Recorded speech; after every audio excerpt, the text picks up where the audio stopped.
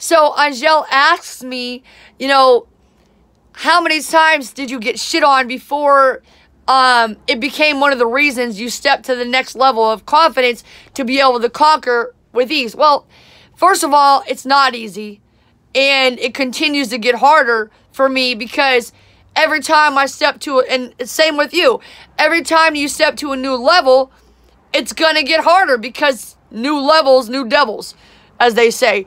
There's new things that you have to conquer, and what makes things hard to conquer is not knowing anything about it. Like when I moved to California, I knew nothing about this state. I didn't know the buses, the trains. I knew no people, I knew nothing. So that was hard. But now, not that I know everything completely, but I'm a lot better at knowing the streets of California, right? So new levels, new devils. And also, people shit on me constantly, and that's why I feel like, oh, I don't need to talk to everybody. I don't owe everybody.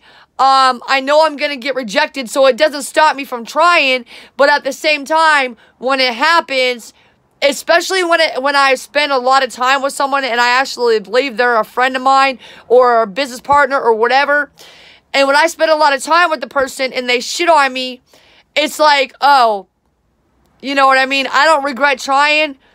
I kind of feel bad for the person because it's like, wow, I misjudged you. I actually thought you were a good person. I thought you cared about me. I thought you cared about your business.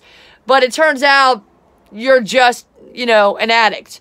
Or whatever the situation may be. So, you know, I'm never going to be immune to it because I'm a human. Other people seem to act like they're immune to it, but I tend to think it's the complete opposite. And they hate rejection so much. They hate rejection so much that they refuse to even try.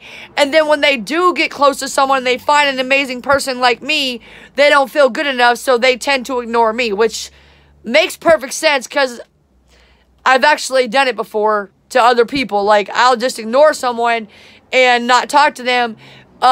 Usually I won't even begin a relationship, but when I think someone's too good for me, but then when I do get to know somebody and I do think, oh my God, they are really a good person, I'm really glad that I met them, but then I become fearful, like, oh my gosh, maybe I won't be able to deliver enough value for them or something, right? I won't be able to keep up with this responsibility. But in reality, like I said, most people are not accountable as I am. They don't have the values and the integrity that I do. So most of the time, people leave me, and I'm just used to it because people come back, new people come.